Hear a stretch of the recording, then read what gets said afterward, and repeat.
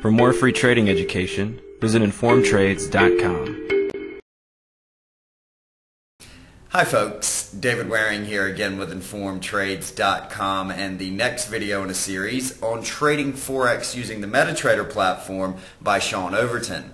In the last video in this series, we started a discussion on backtesting. In today's video, we're going to continue this discussion with a look at how to interpret your backtest results. So let's get started. Hi, this is Sean Overton with OneStepRemove.com. In this video, we're going to discuss the Metatrader backtester. In the last video, we talked about how to use the backtester and get your test running. Now that the test is complete, we want to go over how to analyze the results. To start with, we'll click on the Results tab at the bottom left. This is a rundown of every single thing that happened while the expert advisor ran. This tells you whether you bought or sold. It tells you every time an order was modified. So if you have tight trailing stops, you're going to have a long list. This is a great way for you to compare the accuracy of the backtester against a manual backtest.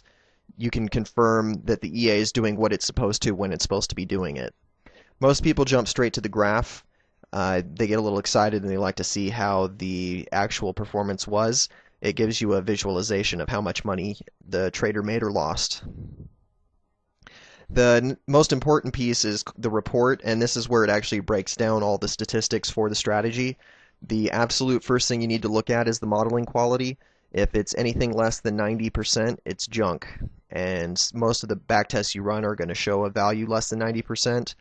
The way you adjust it is what we're going to discuss in the next video. That's how to update the price history in Metatrader. But for now, this is how you, if it's not 90%, don't trust the results because it's not an accurate test. The bars in test is showing you how many bars were on the chart. Ideally, you want to see 0 mismatched bars. That tells you something about the accuracy of the price data. The larger that number, the more inaccurate and less reliable the test. Then the rest of this is general trade statistics. So it tells you your starting balance, the profit, your profit factor, so that's a gross profit divided by the gross loss, your drawdown in dollars, and then the total number of trades. And then what most people like to look at is the winning series. So if you scroll down a bit, you get a sense for what the largest and your biggest trades were, your average wins against your average losses, and then how often your trades come in series. So the number of wins and the number of losses to give you some idea of what the drawdown is going to be like. Lastly, you have the Journal tab. And the journal is just giving you notes of everything that happens. If you don't have any problems, it should almost reflect identically the results page. However, if you're getting error messages, they're going to pop up here. If you ever run a backtest and you start feeling fishy about the results, then this is where you go. If you see any error messages, it means you have a problem and you should probably check it out, and you should not rely on the results. This is the general overview.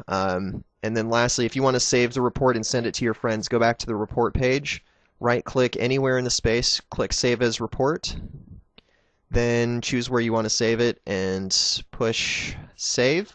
Then it'll come up in your Internet Explorer or Firefox, depending on what browser you use, and show you the exact same statistics but in a single page instead of inside the Metatrader platform. If you have any questions on this, you can find me at www.onestepremove.com or email info@onestepremove.com. My name is Sean Overton. Thank you for listening.